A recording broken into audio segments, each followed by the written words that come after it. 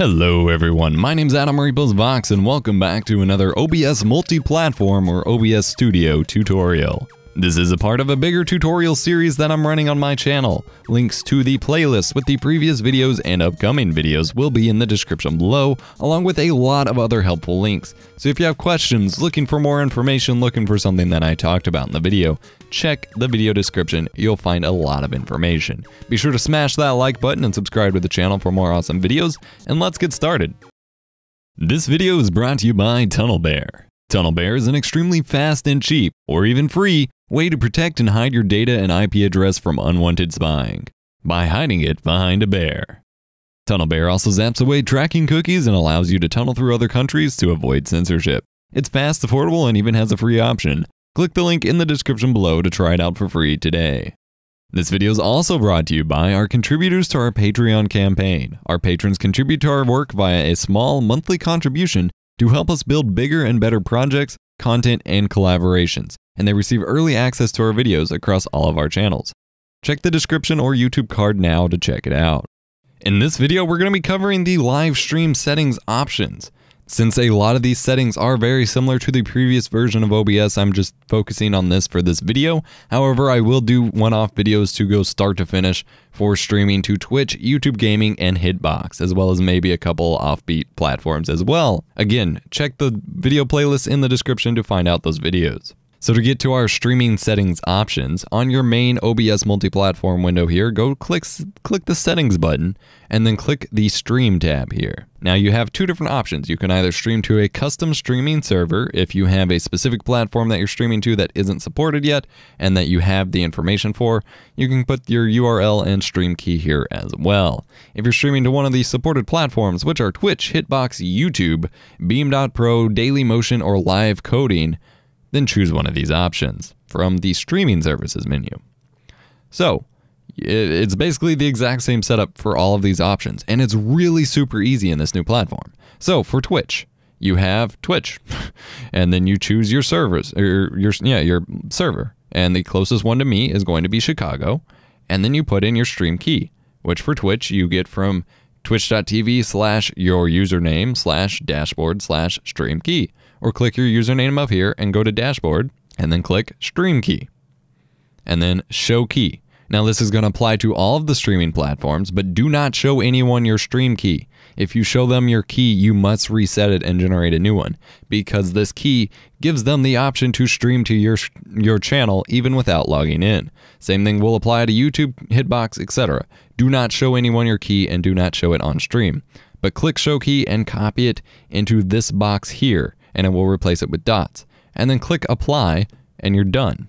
Same thing for YouTube and YouTube Gaming. If you choose YouTube from our drop-down menu here, then go over to the live dashboard and the live streaming menu of your YouTube Creator Studio here.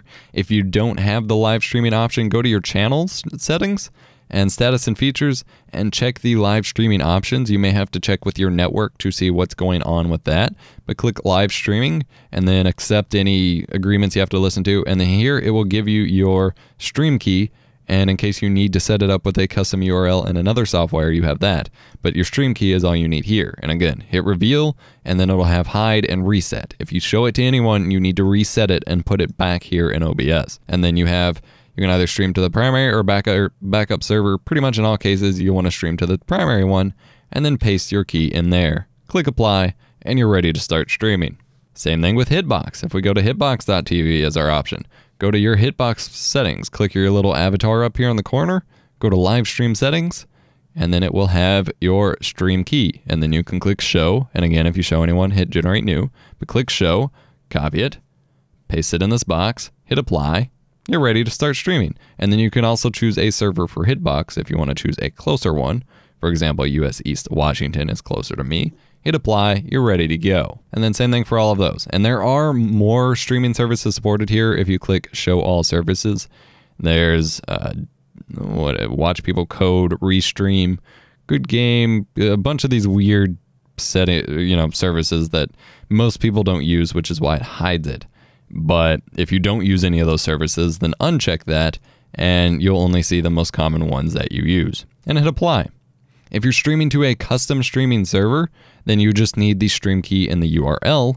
For example, if we go to our live dashboard for YouTube, and links to all of these dashboards will be in the description below, but keep in mind you will have to replace your username on Twitch and Hitbox. But here, for example, you have your server URL, copy that into your URL box, and then copy your key into the key box.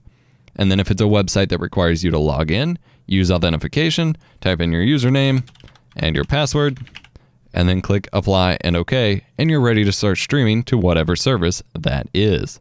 Really super simple to set up in this version of OBS, and they made it so easy. And that also works for streaming to YouTube Gaming.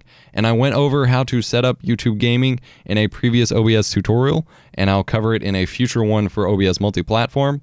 So just keep checking links in the description below for all of these videos, and you'll find lots of great stuff if you're wanting to learn more. Thank you so very much for watching. I hope this video helped you. If it did, be sure to leave a like on the video, subscribe to the channel for more awesome tech content, check out our Patreon campaign where you can contribute to the channels via a monthly contribution and receive early access to all of our videos across like 4 different or 5 different channels or something, and get, special patron-only Q&As and things like that. Also, be sure to follow us over on Twitch at twitch.tv/eposvox. That link will be in the description below. We've been picking up more streams, and once we finish our final move here, we're moving to an apartment, we're going to be streaming a ton, so be sure to follow us over on Twitch. And feel free to request whatever game you'd like to see. If you want to see us stream a game, we may very well stream it. Be sure to request it as well.